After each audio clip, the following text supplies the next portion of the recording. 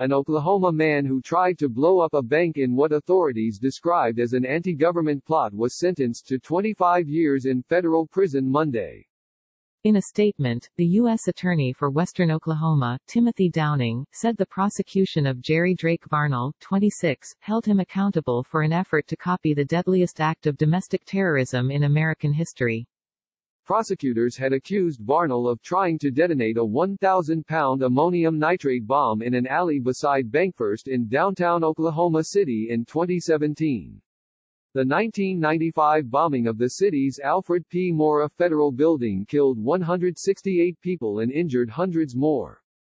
Varnell's arrest was the result of a months-long domestic terrorism investigation led by the FBI.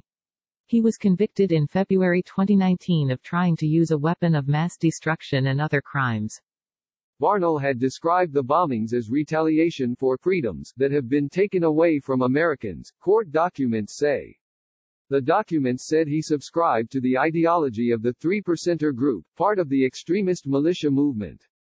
The National Group, which the Southern Poverty Law Center, a nonprofit hate group monitoring organization, has described as anti-government, condemned Varnell.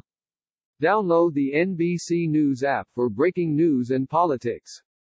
Defense attorneys claimed that Varnell was entrapped, and his parents testified that he is a paranoid schizophrenic, even though he was found mentally competent to stand trial, the Associated Press reported.